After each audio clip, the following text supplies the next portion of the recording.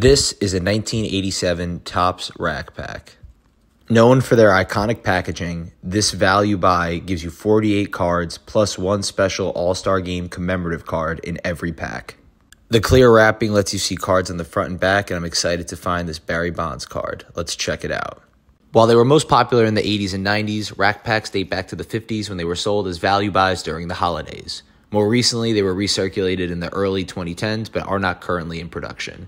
I had a lot of fun ripping this Rack Pack and finding this cool 1987 Barry Bonds card with the Pirates. Would you rip this Rack Pack? Let me know in the comments.